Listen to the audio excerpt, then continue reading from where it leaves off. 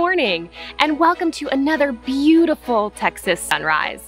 If you're like me, a Christian, then you believe that you, me, the camera, the sun, all of it was created by our God. But have you ever stopped to consider the nature of this God? How do we really know that God is just, merciful, kind?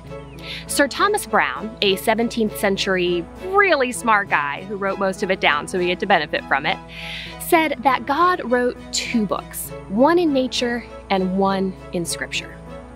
Stay tuned, hit that like button. Don't forget to subscribe if you haven't already. You're not going to want to miss a moment as we dive into both on another beautiful Texas day. Do you know what this sunrise means? A cat. My name is Jan. I'm a military veteran who is privileged to work around the world with cameras in my hands, just like the ones that you see here. Today, I'm a graduate student at Houston Baptist University in the School of Christian Thought. I specialize in throwing myself into the ground in uncomfortable positions to capture moments like this one, when a miniature cow maybe gets up from rest. So I can think of no better way to answer the question, how do we know the nature of God, than to heed Sir Thomas Browne's insights and dive into both scripture and God's creation, seeing what they have to say to us for themselves in our quest for better understanding of our God. You'll see me fade to the bottom corner of your screen for the remainder of this discussion. At the end, you'll see a bibliography pop up with all of the resources that I've mentioned. There are also links to them in the show notes. Please check them out. I guarantee you that classical Christianity in particular by Odin is changing my life. With that, and if Sir Jeffrey agrees, let's get into it. Let's go back to Sir Thomas Browne. His full statement says that the first of the 2 books written by God, Nature, is written with trees and rocks and comets and nebula. The second book, Scripture, is the explicit word of God for the people of God. Classical scholars and philosophers have over many centuries come to agreement that God is infinite.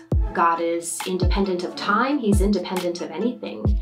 He is self-sustained, he is self-sufficient, and though he by no means needs the world, God would still be God without the world, although the world would not exist without God. He takes great joy and delight in his creation. God finds joy in being, and he exists in the most fully imaginable sense. God defies human ability to describe, though we try, most often in analogy.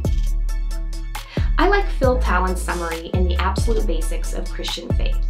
There he says that God can do anything, that God knows everything, and that God will always do what is right. Now this matters because when we look at the whole of God's attributes, which is the only way to look at the attributes of God in the context of the whole, it means that we can trust God all the time, every time, no exceptions. We can fully trust God. 2 Peter assures us that humans have personal knowledge of God, not just theoretical knowledge. And this is why these cameras thrill me so much. Through these lenses, I see his world. And through his world, sometimes, some days, some places, some ways, he allows me glimpses of him. Much of what I see is beautiful, and I think that that matters too. In a panel discussion about the impact of C.S. Lewis's life on the greater Christian community and Christian scholarship, philosopher Peter Williams said that the church is very big on talking about ethics, but has largely dropped the ball on beauty. He continues on to say that beauty is that which is truly worthy of admiration and incorporates truth and goodness. To that end, I would like to add one final attribute to this discussion of ways that we know the nature of God. God is beautiful. And through the beauty of his creation, he reveals his mercy, love, and grace, both for creation and for us in it. Let everything that hath breath praise the Lord.